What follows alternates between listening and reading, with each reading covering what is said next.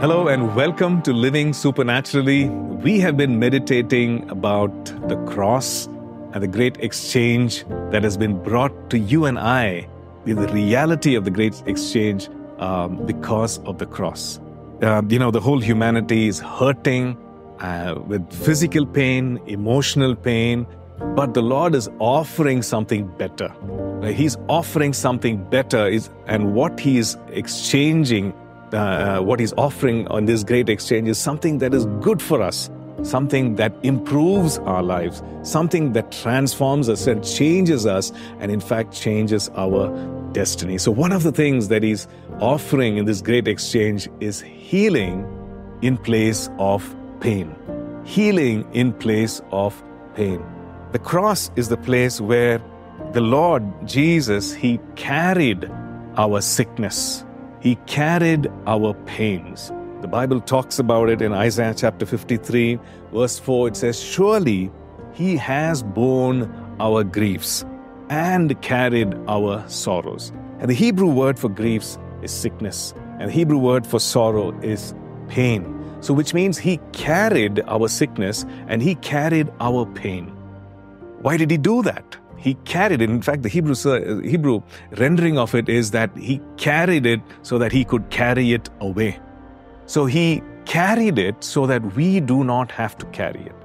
He carried it so that in the place of pain, that in the place of sickness, that we could walk in healing and health and wholeness. Now this healing is in all realms, spiritually and emotionally and physically.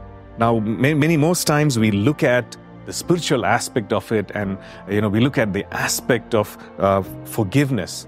But the Lord is extending it.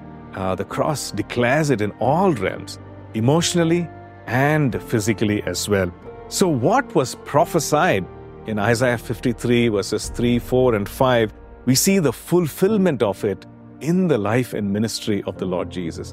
When He touched and healed people, the gospel writer Matthew, he testifies in Matthew chapter 8 and he says, He did this so that it might be fulfilled about what Isaiah wrote.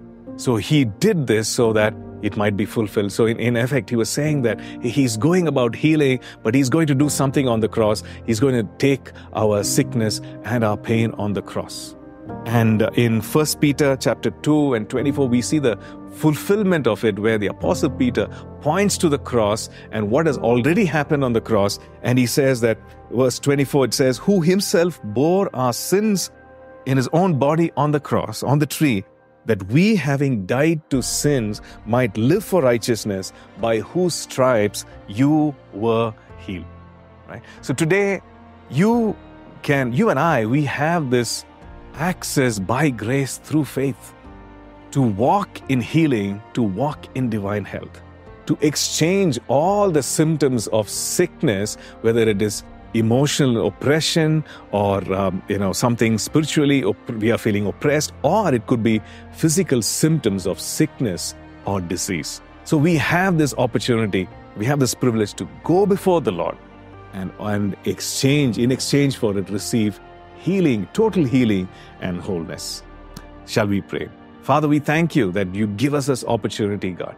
We thank You for the cross, which gives us this exchange of healing in place of pain. And today we come before You as people who need this healing in our lives, whether it be our emotions, whether it be, Lord, our physical needs, God. We come before You and we pray, Lord, that You will heal us today, that we declare that by Your stripes we are indeed healed, and we choose to walk in divine health and healing. We thank You. In Jesus' name we pray. Amen. Thank you for tuning in to Living Supernaturally. For more resources to strengthen your spiritual walk, please visit apcwo.org.